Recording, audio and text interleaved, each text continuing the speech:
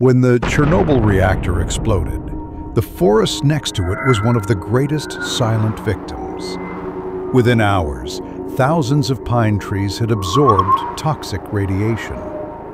Their leaves turned reddish-brown, and their trunks dried up. It was as if the life had been sucked out of the forest. Today, that area is still called the Red Forest. It is one of the deadliest places on Earth, where Geiger counters go crazy. Entering means being exposed to lethal radiation within minutes. But here's the strange part. In this ghost forest, where humans cannot enter, wolves, deer, and birds have begun to multiply again. The Red Forest still holds its mystery. Is it spreading death or giving birth to life once more?